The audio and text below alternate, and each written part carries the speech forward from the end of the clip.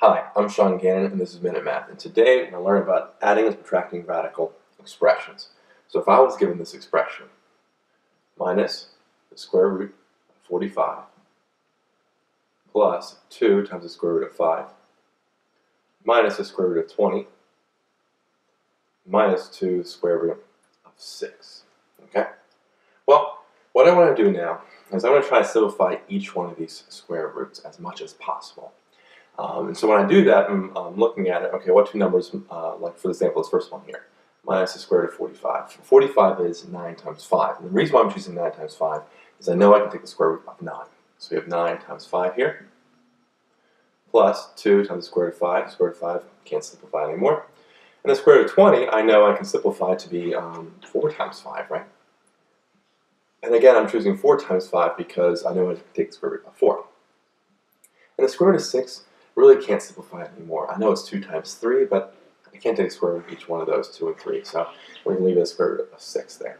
Okay? So now I can break this apart a little bit. The 9 and then the 5. The 9 times 5 can be minus square root of 9 times the square root of 5 outside the parentheses for each one. Plus 2 square root of 5 here. Minus square root of 4 times the square root of 5. Minus 2 square root of 6. Alright. So now what we can look at here, let's just simplify. Square root of 9 is just a 3, so we have minus 3 square root of 5 here, plus 2 square root of 5, minus square root of 4, which is 2 square root of 5, minus 2 square root of 6. Now we're almost done. We look at the ones that have square root of 5, so there's 3 of them, right? So we can combine those. Alright, so we look at square root of 5s, all 3 of them right here. We can combine them, and so we look the numbers out in front.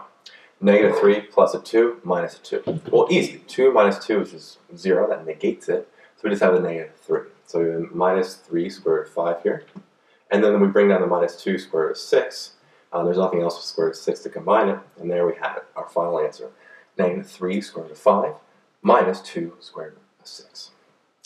So let's recap. We're given negative square root of 45 plus 2 square root of 5 minus the square root of 20 minus 2 square root of 6. I simplified each one of my square roots as much as possible, and they brought me down to negative 3 square root of 5 plus 2 square root of 5 minus 2 square root of 5 minus 2 square root of 6.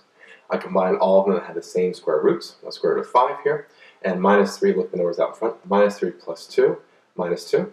Well, we can think of it this way if you want. Minus 3 plus 2 is a minus 1, okay? And then a minus 1 minus a 2 is a minus 3, okay? So we have minus 3 here, square root of 5, and then brought down the minus 2 square root of 6, and so again our final answer here is a minus 3 square root of 5 minus 2 square root of 6.